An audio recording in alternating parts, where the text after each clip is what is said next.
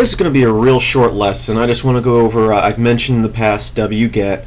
If you want to download a file from the internet, all you have to do is type in wget and then the link to the file. And wget is on every distribution of Linux I've ever used.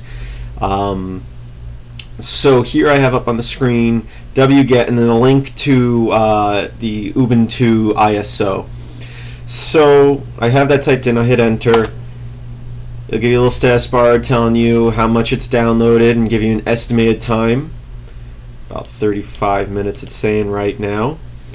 But one of the great things about wget is that if a download gets cut short, like I'm going to hit Control-C here to stop this, you'll see that I still have the file there, but it's not the full file because I didn't finish downloading it. What I can do now is I can type in the same command as before, but if I do -C here, it will continue where I left off. So if you're 50% done or 99% done with a file and for some reason you lose your internet connection or you accidentally close your shell window, all you have to do is wget -C and the link again, and instead of starting all over, it will start where you left off. And that's a very useful feature. wget is great for downloading files off the internet, and so that's how you use it.